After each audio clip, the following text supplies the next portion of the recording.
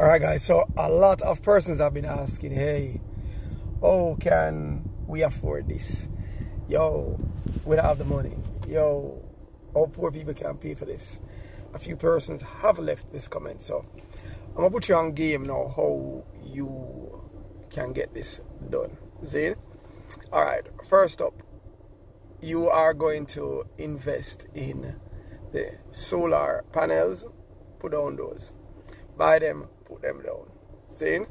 Solar panels, nothing will happen to them. Nothing can to them as long as they're stored properly. Next thing you want to do is purchase an inverter.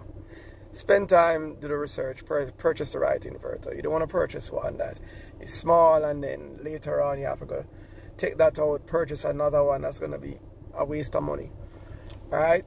It's based on the appliances you have, or you know, if you don't know, you talk to a professional. Call me. I'll gladly give you information. I'll gladly, you know, advise you as what to do. You can ask anybody. They call, I give them the information. Based on the appliances that you have, I'll tell you, alright, yo, you can work with a 6 or you can work with a 8. Right? So purchase the panels, put them down, store them properly, purchase the inverter. Alright? Purchase a smart hybrid inverter. Now, what you're going to do with that after you get everything, alright, before that, purchase the racking system and then the protective devices, right?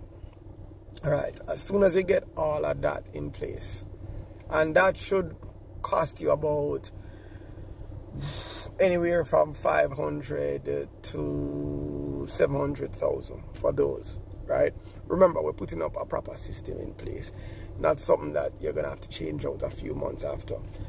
So, yeah, back to it. As soon as you get the panels and the inverter, then you're going to set up a system. So you're going to set it up as a system without battery. And that's why you need the smart hybrid inverter, because it can be used that way. You can set it up that way.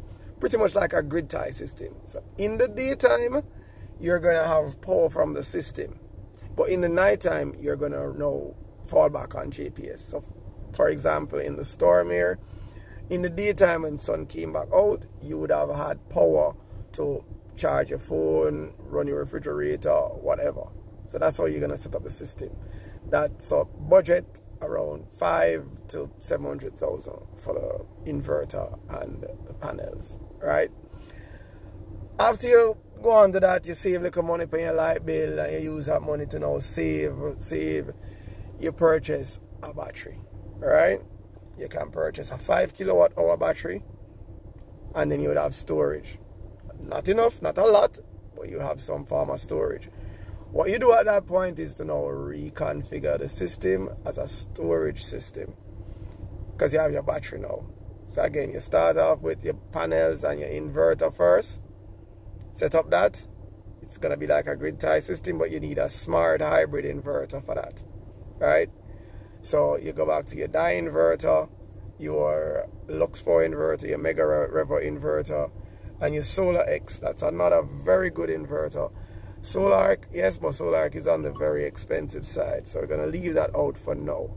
But your die, your Luxpower, your Mega Revo, those are good inverters, and also SolarX, very good. They have a split phase inverter now, and I'll touch more on that, right? So yeah, you set up that system as a grid tie, go and save, purchase your battery, then you add your battery to the system, then reconfigure it as a storage system, right? And then as you save more, you can add another battery. So that's one way you could do it, right? That's one way you could do it and start off. If you don't have all the money now to just purchase a system outright and get it set up, you can buy them little. But the first thing you purchase, the panels and the inverter, and you can set up. Once you have them put down, nothing wrong with the panel. Once you have the inverter stored properly, nothing wrong with the inverter. And then the last thing you buy is your battery. Yeah.